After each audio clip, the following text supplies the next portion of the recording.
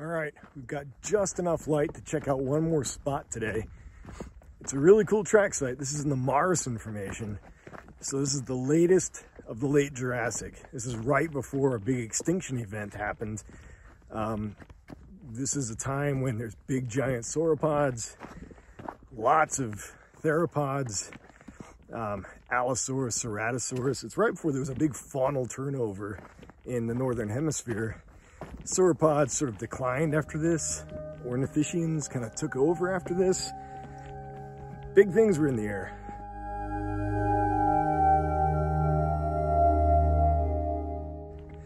So the outcrop that we're looking at, this is the salt wash member of the Morrison Formation.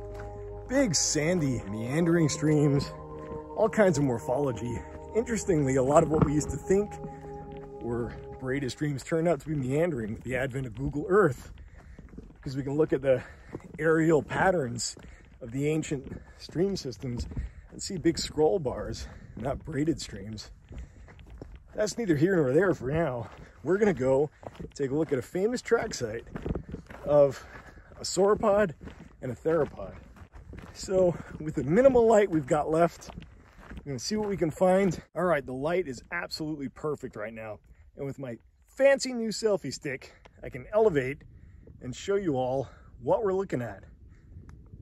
These are sauropod tracks. These things like Diplodocus, Camarasaurus, long neck, big body, elephant-like legs, long tail.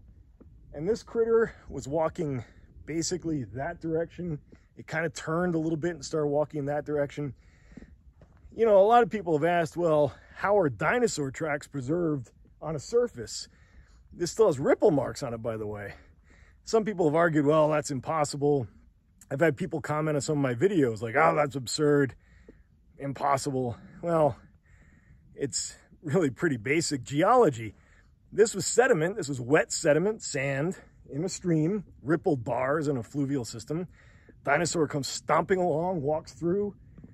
Water level continues to go down. Remember, streams are two-phase systems. They're either in flood, when you deposit the sediment, or as the water goes down, the sediment just kind of sits there. It can mineralize very quickly. It can form a crust. It can harden up during a dry season, especially in a flashy system like these were, dry land systems. So the animal will walk through, water goes down, sediment forms a crust, gets nice and hard, almost like cement. Next flood comes in, fills it in with, we can actually see mud. There's the mud and the silt and the sand.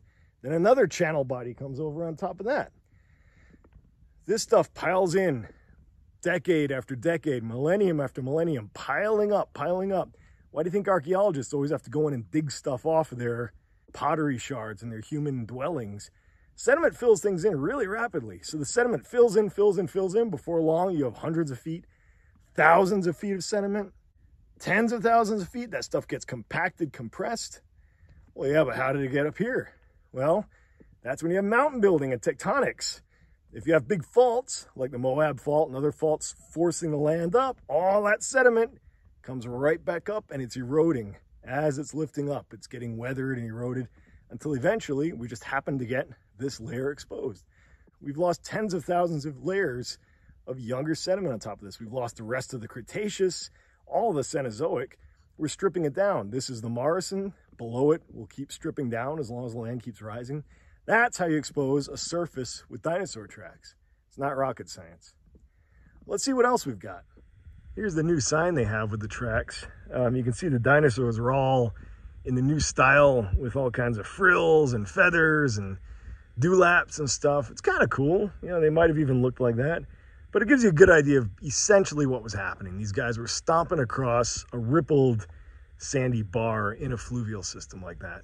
So again, flashy discharge, ephemeral bar leads to great preservation of tracks. Yeah, these are really great because if you look, you can actually see the pushed up mound of sediment around the track. So the animal was so heavy when it pushed its foot in, it squirted up all this material.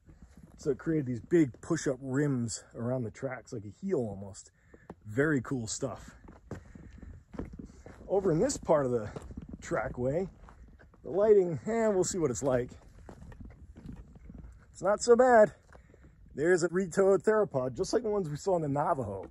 In a different video, I showed you some early Jurassic theropods, about 200 million years old. This is the Morrison. It's about 150 million years old. So the tracks I showed you in the Navajo sandstone are 50 million years older than these. The Dilophosaurus was ancient history by the time this guy made it. This is probably Allosaurus. It's the most common theropod found in the Morrison Formation. Makes sense, it would be leaving tracks. So there's one back here, right here. You can kind of see it by my foot. The lighting is not great for that one. We're starting to lose light. There's this one. Then there's this one. So it had a pretty good stride on it. There's one last one before the outcrop disappears under the eroding sediment.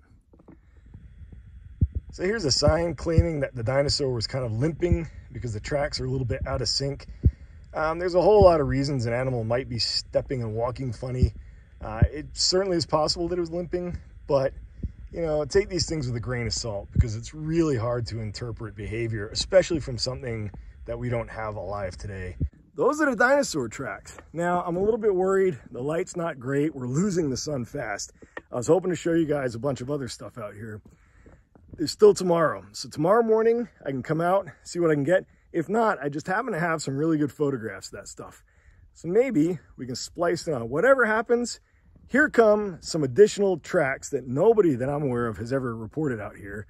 You're going to see them for the first time, and I'm going to show you a bunch of invertebrate traces that, again, as far as I know, nobody's reported from here. So you're in for a treat. Here they come. Well, as it usually happens in the field, things didn't go to plan, and I wasn't able to get out the next morning. But here are some really nice photos of the tracks. So we're seeing some trackways of unknown dinosaurs on the surface, walking off into the horizon, and there's a bunch of cross-sectional tracks preserved in the mudstone of the floodplain. These are preserved as natural casts with sand filling, where the animal stepped in, removed its foot, and we made those natural casts. And then we have the invertebrate traces. There's these vertical burrows with little segments made by something probably like a cicada or a burrowing beetle larva. There's a whole bunch of vertical chambered burrows like this that might have been made by wasps and beetles, or even spiders and scorpions, which are fairly common in the Jurassic Morrison Formation. So until next time, thanks for watching, and I will try to get back out there and get some honest-to-goodness video of all these features and more. So stay tuned and keep on rocking.